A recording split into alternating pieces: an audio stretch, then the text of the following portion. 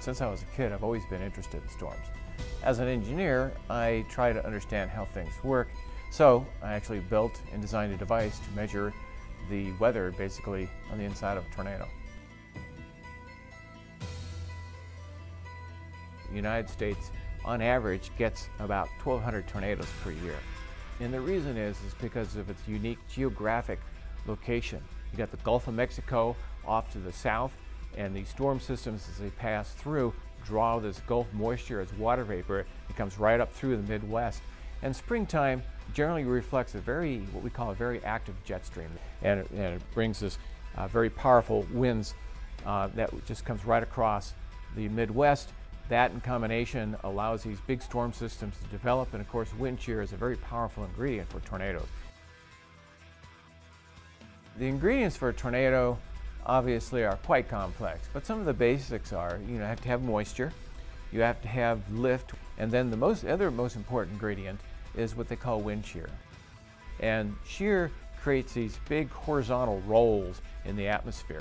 And then when a thunderstorm forms underneath it, it actually tips these horizontal rolls in the vertical position to where a thunderstorm forms over them, you have the whole thunderstorm rotating.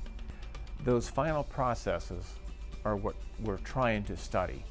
What's bringing the rotation finally all the way to the ground. And that's really one of the biggest mysteries of tornado formation. It's very difficult to forecast where a tornado is going to be. When we're actually in the field waiting for thunderstorms to develop, we use what they call visible satellite imagery. This is basically a picture from space showing the best areas, what we call instability. And that's how and where we are able to target these storms that are developing. Ground-based radar can't even see these storms develop, but satellite can. Satellites also detect what we call boundaries. These boundaries left over from old thunderstorms become the focus of new thunderstorms during the day and actually enhance the tornado potential.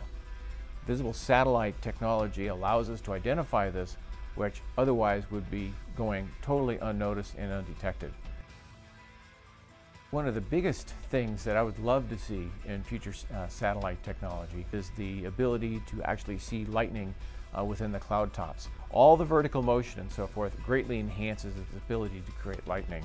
This lightning mapping will actually show frequency. If the storm is becoming severe, the lightning frequency increases, and thus be able to do an early detection of whether or not that storm is severe or not.